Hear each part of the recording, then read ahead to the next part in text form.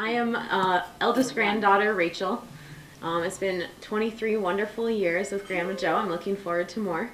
And I'll keep it brief. I know it's been a long time, and I am certainly looking forward to cake. I'm sure you guys are too. I'm a sugar fiend, so yeah.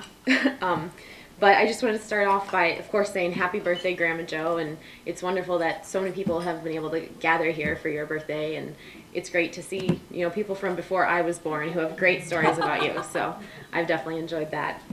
I don't know how many of you were lucky enough to grow up with a grandma, a mile away from your house, like a long bike ride, a short drive. But I was. Grandma Jo was just down the main street, and it was great to be able to go over there. Go over to Grandma Jo and Papa's house every week when my mom was teaching, and we went out to dinner once a week as well with Grandma Dinah. I had this little going to Grandma suitcase, so I'd have like my PJs to put on at the end of the night, which was probably 7 p.m. Let's be realistic. I remember we played under the table. Grandma Jo was always on the ground with me because how kids are all over the place. Can't sit in a chair for long enough. And I remember our great trips down to Grandma Warner's farm. Good adventures, learning about horses and corn and soybeans and all of those interesting things. And for a city girl, it was very interesting.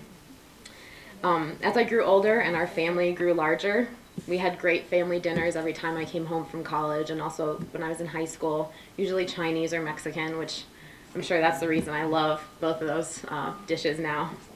And then when I was in college, I got to visit Grandma Jo's class, and it was just amazing to be able to see how she was teaching her students and what she was teaching them.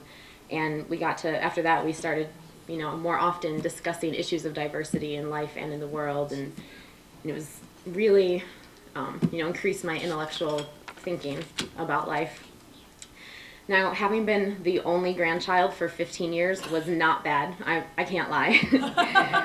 But now that I have 3 cousins, I receive continual joy, not only to have these 3 beautiful, intelligent, creative, and talented cousins who are standing right here and are being told to come over here. I don't think they will. Okay. You'll notice them. They're running around. So it was great to be able to have these 3 beautiful kids around, but also to see the joy Grandma Jo and Papa both got from all 4 of us, especially when the 4 of us can get together like we can this weekend. And of course, my own relationship with Grandma Jo continues to grow, with our time together changing from fun and games under the table to rewarding conversations about life, great advice, and of course, continued fun and games, but this time with more participants, such as basketball with Elijah and Papa, or playing babies with the girls, though I think they're starting to grow out of that as they progress through elementary school.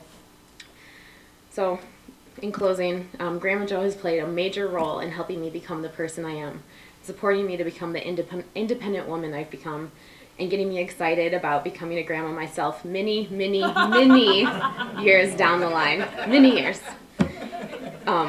So thank you so much for everything, Grandma Jo, and me and all of the grandkids. Love you, and thank you so much. Thank you.